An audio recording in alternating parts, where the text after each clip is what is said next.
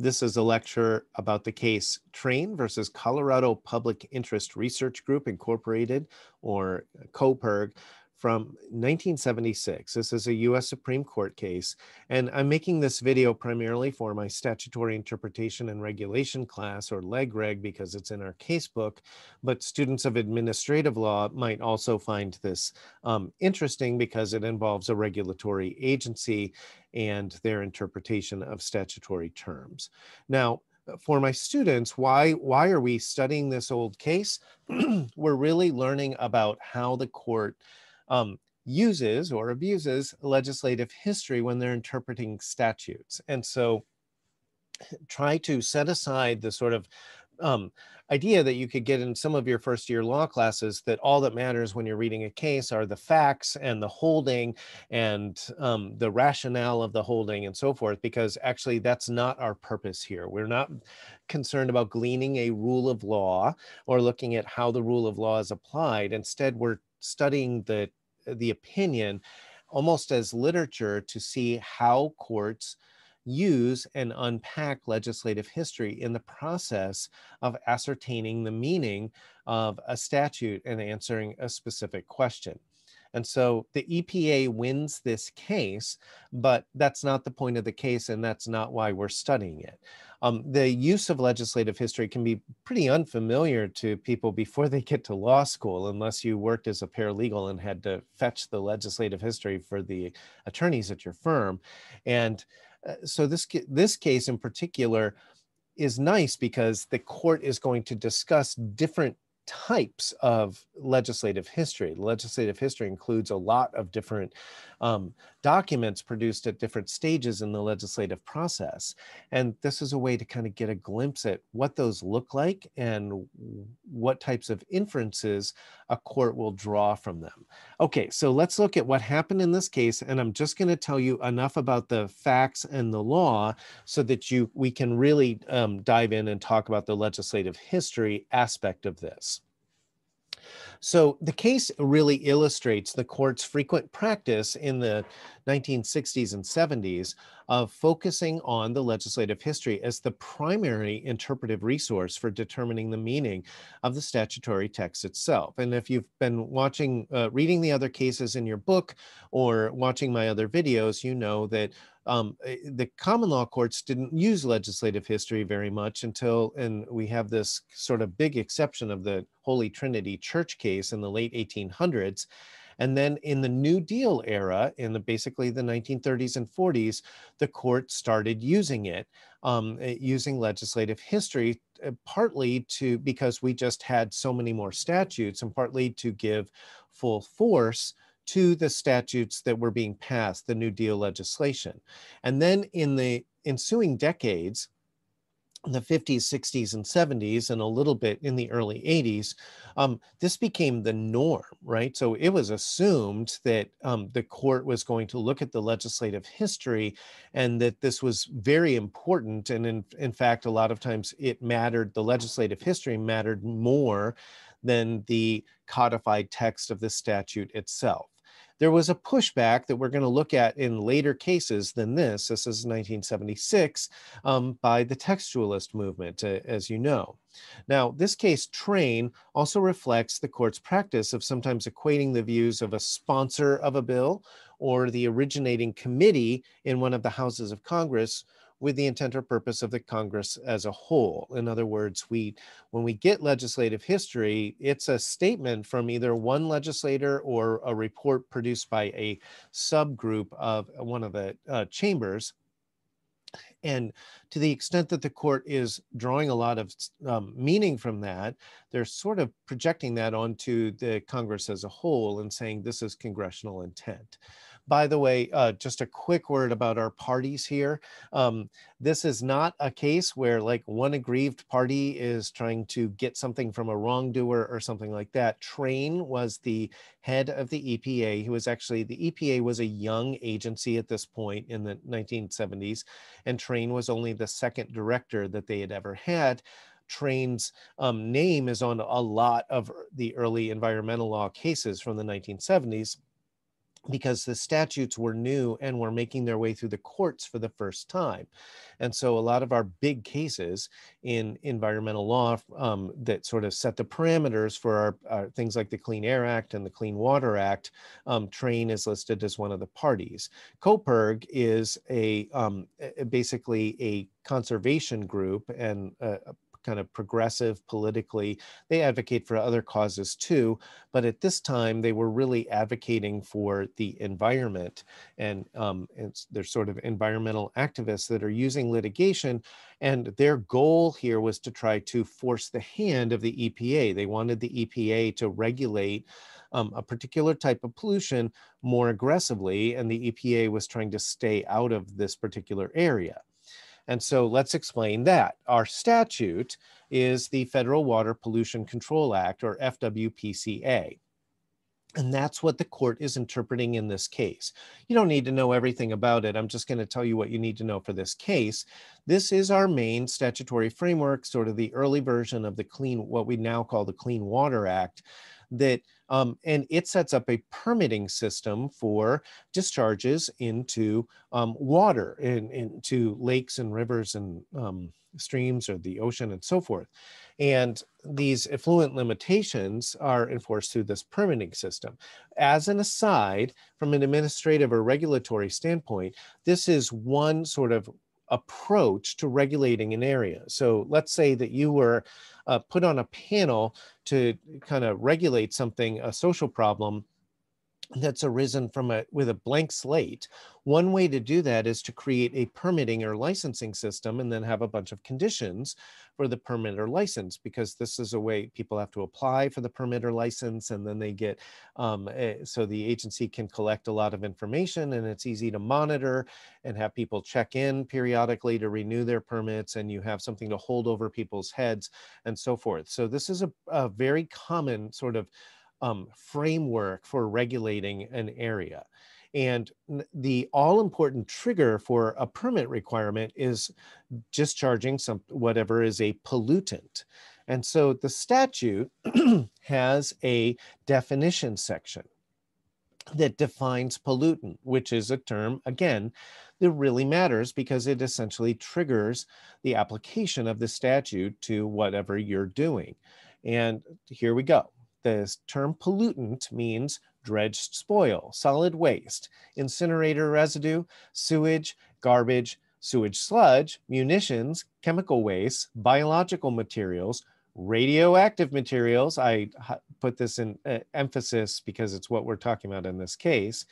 Heat in itself can be pollution, it discharged into water, wrecked or discarded equipment, rock, sand, cellar dirt, and industrial, municipal, and agricultural waste discharged into water. And I have the statutory section here. Now, what you should notice here, of course, is Congress tried to make this all-inclusive. So they tried to cover all their bases here.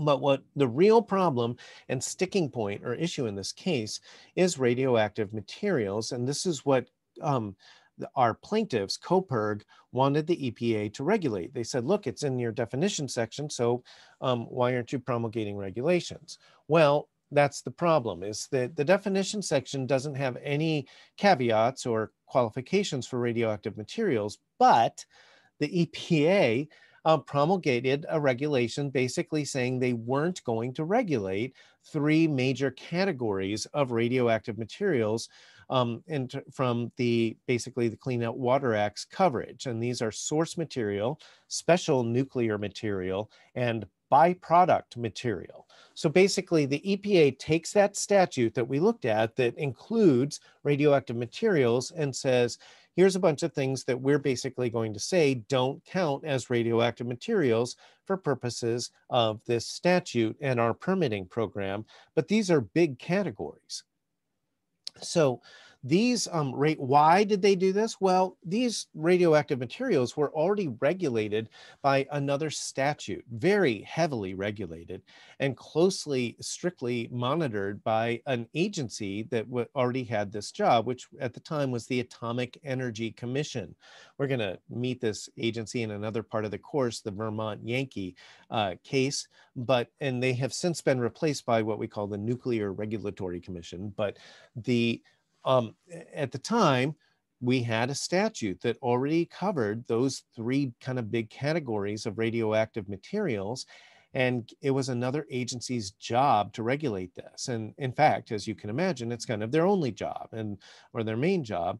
And they specialized in this and had a lot of expertise with radioactive waste. So what the EPA was trying to do was a little bit to avoid a turf war with another agency, but also to avoid having duplicative or redundant, or worse yet, contradictory regulations from what the primary agency was already had in place for these types of radioactive materials. Now, here's one of the confusing parts of the case. The court decided without much explanation to review the EPA's position de novo. That's a standard of review that they used. They still uphold the agency's position. Please note this is a 1976 case, so this predates Chevron. So we didn't even have Chevron deference yet. Today, a court would probably apply Chevron, or at least have to explain why they're not. But the standard of review used is not our purpose here. We're really focused on how they get to this, to their conclusion, which is they relied on the legislative history of this act and how we got that definition section. And they basically took the statements as deliberative. And this, by the way, highlights a kind of a view of statutes as language that you should keep in mind and think about what your position is, and then think about how you would argue this as a lawyer. So the court at the time treated statutory text as a form of communication and really looked at it and said the meaning is whatever the speaker or the writer intended. Now, if you took some literature classes in college, you know that there's other ways of thinking about, especially written text, that we could sort of have a modern deconstructionist view that says the audience perception, the reader's perception, might be just as valid as what the writer put down, because once it's on the page, you give up control of it. But at the time, in the 50s, 60s, and 70s, Congress was really, and the courts especially, were really wedded to this idea that the meaning of what's in the code was what was intended by whoever wrote that law. And so they would look at Congress, and especially the bill's sponsor or drafter and the originating committee and so forth. And that's what we're going to see in this case. But I also want you to recognize that there's a little bit of a philosophical assumption here about the way language works, and specifically written language, and what words mean. That is a debatable point. So the court equated the meaning of radioactive materials with the understanding of some key legislators in Congress who basically framed the legislation. There was no reason to think, like if you just read the statute and that's all you had, you would think that the EPA was supposed to include radioactive materials as a type of pollution for its permit system. And there was no indication that this was some sort of term of art, but the court gave it a specialized meaning from the legislative history and said it could only mean what the EPA says it doesn't mean, and which was everything except these huge big categories that were regulated under this other act. So remember when you were a kid and you watched these that cartoon, I'm Just a Bill Sitting on Capitol Hill. When you have a bill proposed in the legislature, it doesn't go straight to floor debates on the House or Senate. It goes to a committee in each chamber, and usually a committee that sort of specializes in that area of governance and public policy. And that committee sort of works on the draft, tweaks it, edits it, holds hearings and debates, and eventually generates not only the form of the bill that's going to go to the floor of that chamber of Congress, but also a really big committee report that's usually hundreds or sometimes thousands of pages. And the and it, which if you are not on the committee and you're in Congress and a law comes up for a vote and you want to really get well informed and figure out what's everything that's going on with this, you could read the committee report. That would be a great source of everything you wanted to know, as if we think anybody does that. But it's available if you really wanted to read it. So the House committee report that generated this statute and sent it to the floor for a vote said that radioactive materials are those not encompassed in the definition of source, byproduct, or special nuclear materials as defined by the Atomic Energy Act. So in fairness to the Environmental Protection Agency, they were doing exactly what the House committee that generated this law in the first place said to do, which is we're talking about radioactive materials that are not already regulated under this other statute and carefully monitored and regulated by another agency under because of that statute. The second type of legislative history to learn about from this case is this planned colloquy between Senator Pastore and Senator Muskie, who I've pictured here from the time. Senator Muskie was actually the primary drafter of the bill. And so what is a colloquy? And by the way, this is a classic colloquy. So if you look at the excerpt in the case, it will introduce you to what this sort of looks like. It's typically the sponsor of a bill, or sometimes the floor manager, the person who's supposed to kind of adopt it almost as the adopted sponsor and shepherd it through the floor debates. And then another person from their chamber, like in the Senate, it would be another senator, and it could be somebody from their own party, or it could be somebody from the other party who has some questions and wants some things clarified before they actually vote in their chamber. So a lot of times this is reassuring the senator, and through this Q&A time, question and answer time, the rest of that chamber, that certain like unintended consequences or hidden meanings and things like that won't ensue from the passage of the legislation, and it clarifies the intended meaning of the bill. And so by the way, from a sort of nerdy congressional procedure standpoint, the other thing to know about a colloquy is these are scheduled a few days in advance. And normally during floor debates in the Senate or House, all comments and questions and replies have to be addressed like to the Speaker of the House or their counterpart in the Senate. And with the colloquy, you don't have to do that. The two can kind of take turns speaking just to each other. They don't have to direct their comments to the Speaker of the House or whoever's presiding. And from a standpoint of legislative history for the courts, these are like gold, right? Sometimes because they, first of all, you get somebody who really knows a lot about this and really cares about this bill talking. And so a lot of times floor debates, you get stray comments and by congressmen who are just grandstanding, who have no idea what the bill law is even about. They just want to change the subject or get off track or start talking about their pet issue or something like that. So this is usually meaningful. It's planned, so they can actually sort of choose their words carefully ahead of time in their answers and questions and so forth. And a lot of times these are sort of meaty, like they address the very types of questions and issues that courts will later wrestle with during litigation. So planned colloquies are really useful for you as a lawyer to look at in defining the definition of terms or the scope and application or reach of a statute. The downside, of course, is that these are planned ahead of time so that they could be a little bit contrived, or if you have someone who has a hidden agenda or is really manipulative, they can schedule a colloquy and not be caught off guard by hard questions or things like that.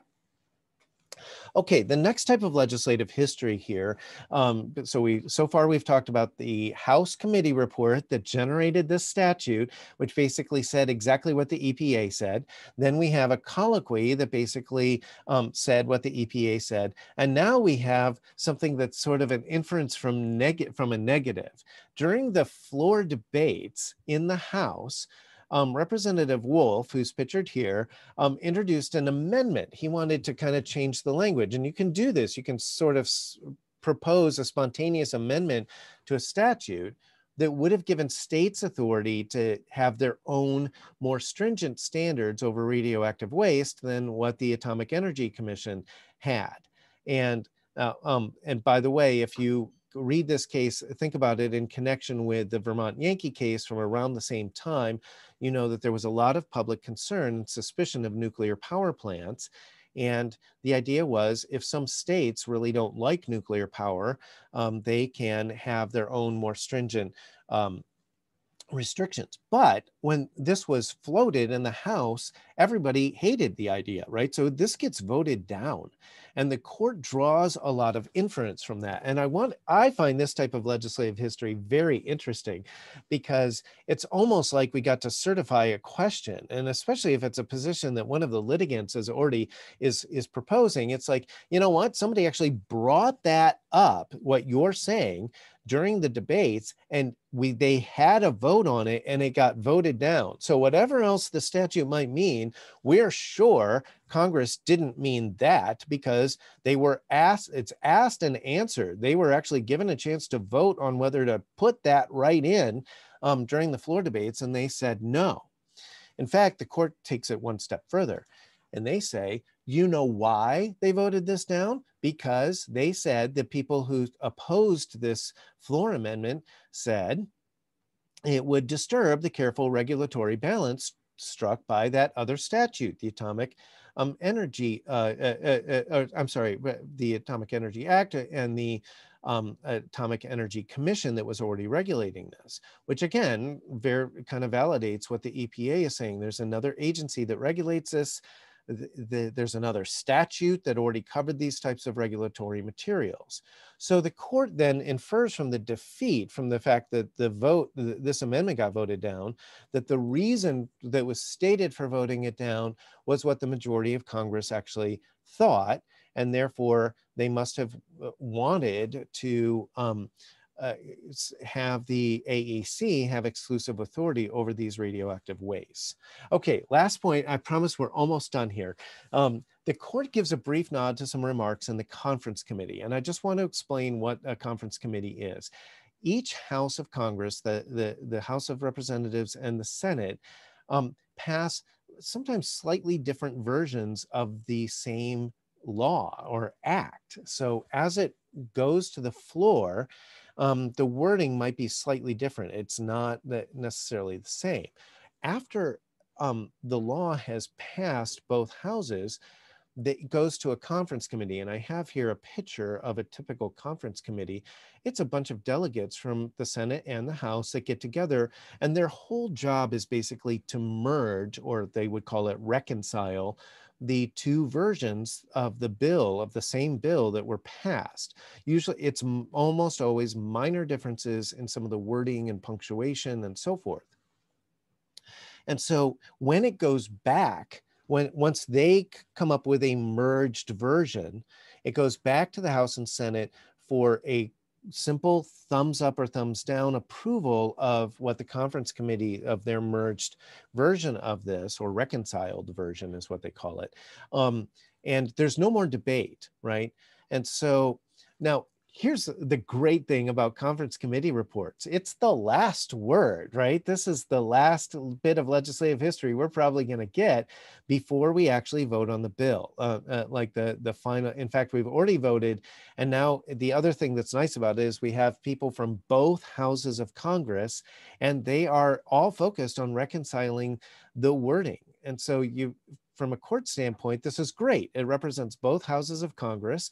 It's sort of the final word, so we know it didn't go through any more like big changes or amendments after this.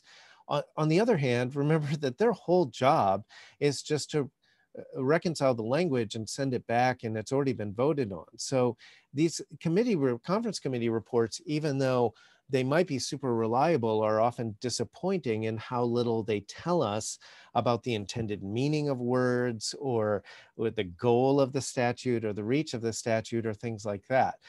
So a lot of times there's nothing really there for a court to work with. But if there is, there's an argument for using it.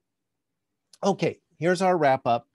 At the height of its post-New Deal embrace of legislative history, the court used the tools of construction to ascertain the intended meaning of a text, and they have no hesitation at all about using indicia of legislative intent to attach a previously unknown specialized meaning to a statutory term. And that concludes our lecture about train versus CoPIRG. And again, remember, the whole reason you're reading this case was to learn about using and abusing legislative history.